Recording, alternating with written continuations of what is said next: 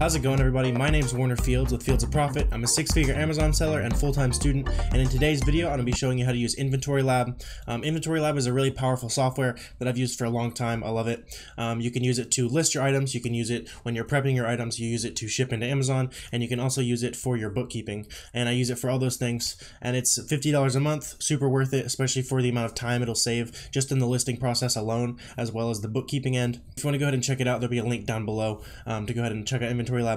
But with that said, let's go ahead and jump into the video and see how InventoryLab might be able to help out your Amazon business. So the first thing we're going to want to do is go to InventoryLab.com. We're going to go ahead and check out the pricing just real quick. It's $40 a month if you go annually, and it's $50 a month if you go monthly. You could just check that out. The link's going to be down below again. But let's go ahead and log in, and I'll show you how you can use this tool. So this tool can really teach you a lot of different things. The first thing I'll show you right now is just the simple process of going ahead and sending in a shipment to Amazon. So the first thing you would want to do up here is press New Batch.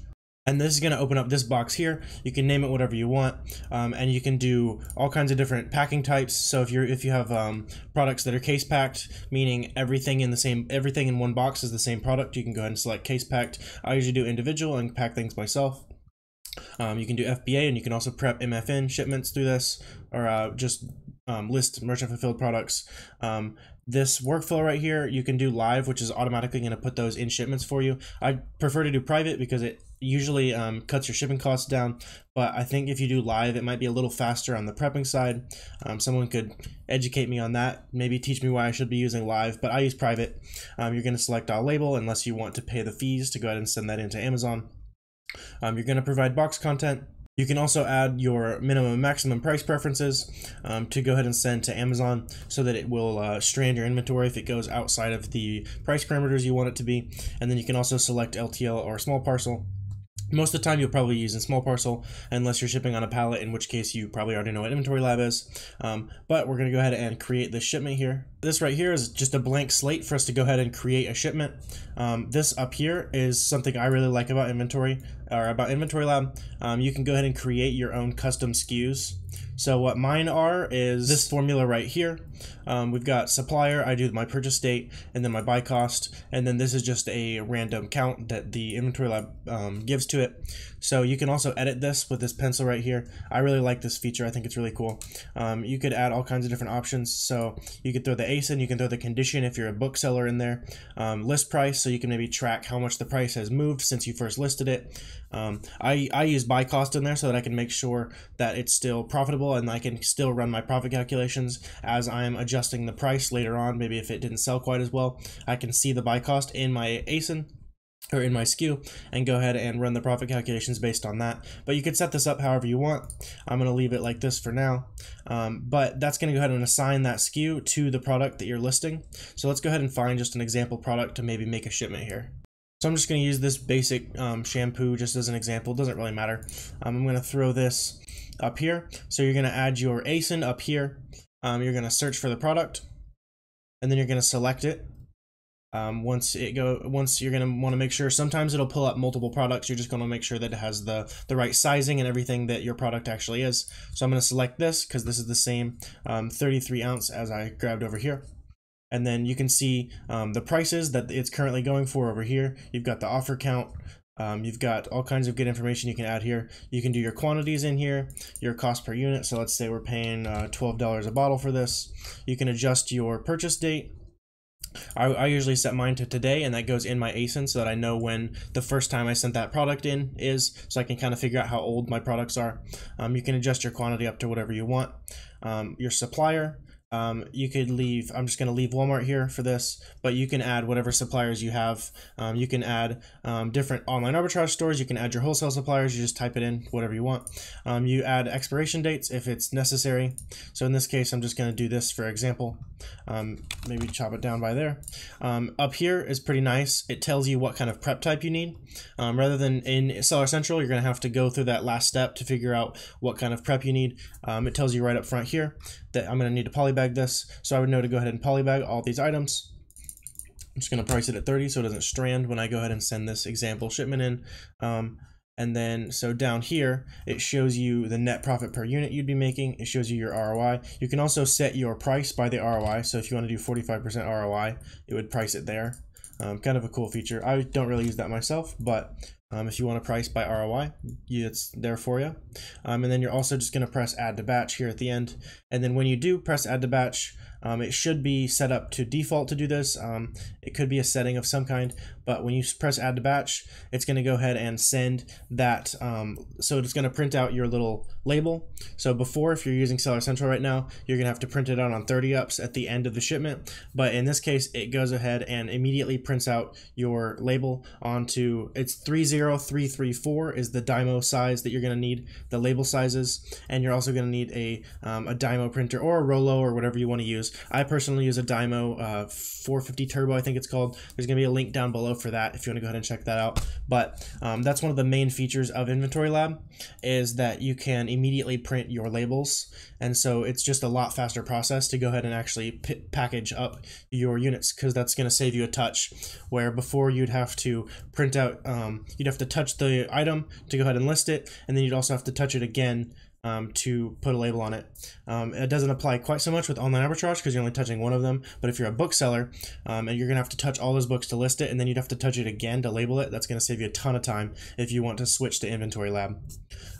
But just like that, you can add as many products as you want. I'm just gonna do this one product for example, so Amazon doesn't get too mad at me when I don't send it in. You're gonna press review batch down here in the bottom right corner. You're just going to want to go ahead and review everything up here. As you can see, this little bar down here is kind of fun to go ahead and review at the end of your shipments. You can figure out how much Amazon's taken, how much your buy cost is, and what your profit is. I like that. And then you're also just going to press submit right down here. You're going to send the shipment plan to Amazon and sync it. So right here, it's wanting me to send this product to Memphis, it looks like. So I'm going to go ahead and create this shipment and then press yes, create. So that's going to go ahead and tell Amazon that I'm ready to box this up, and then I'm going to press enter box contents down here. I'm going to go ahead and assign this to box 1. If you have a whole bunch of different products, you would just go ahead and create a new box right here and assign the next products to that next box, and so on until you've got everything listed, and it's going to track how much you've got left to assign down here. But once you've got that done, you're going to transmit your boxes to Seller Central.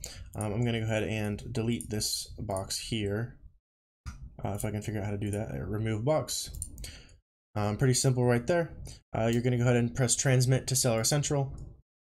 It's going to want you to go ahead and enter in this weight and dimensions, and then the nice part about this is it's going to send it to Seller Central. So once you go over to Seller Central, all you're going to have to do is just print out the label and slap it on the boxes, and you're ready to go. So I'm just going to say 2, let's just say 10, 10, and like 5.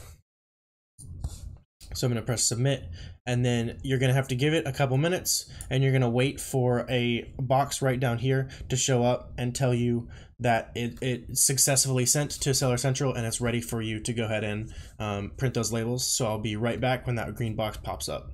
So it looks like that box popped up down here. It's just telling you that Amazon seller has received your box content info and it's ready to go ahead and make a shipment out of it. So I'm going to go ahead over here into Seller Central and pull up that shipment. So now that I'm in Seller Central, you're going to see that that one shipment has finalized. You'd press work on shipment, so I'm going to go ahead and do that. You're going to select UPS, or if you have a different carrier, you can go ahead and do that. Maybe if you have Amazon in your area, you could use Amazon, but I use UPS up here. See, it already saved the box information from when we shipped it in. You're going to press calculate right here, and that's going to charge you for shipping. You're going to press agree and accept, and then after that you just go ahead and print out your label and slap it on the box. And just a reminder that at this stage you have grabbed your labels from your Dymo or whatever label printer you use as you're done listing and slapped it on the products you're selling. You've done all the prep that InventoryLab asked you to do, and you've gone ahead and thrown them in those boxes. Then you're ready to just go ahead and slap boxes or slap labels on the boxes, and you're good to go. You can schedule a UPS pickup, whatever you want to do. Prepping shipments in InventoryLab is super simple, super easy, and it allows you to do bookkeeping, which I'm going to go ahead and show you what that InventoryLab bookkeeping looks like, because I really like the kind of insights that it gives you on your business.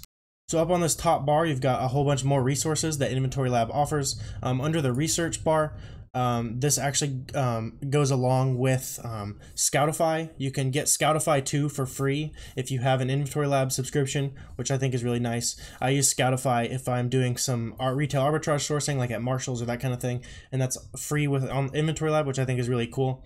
List is what you already saw just now. Inventory is going to show you all of your current inventory. I think that's pretty self-explanatory. I'm not going to click through there because I'd have to do a bunch of editing and it wouldn't really show you anything valuable after I edit all my products out. Your accounting is going to show you all kinds of good stuff. It shows you all the refunds you're paying out, and it's going to itemize that by date. It's going to show you how much you lost on those refunds and stuff. Also, you're going to be able to track your reimbursements, all that good stuff. You can check how much you're spending on shipping. You can check what the status of those shipments is.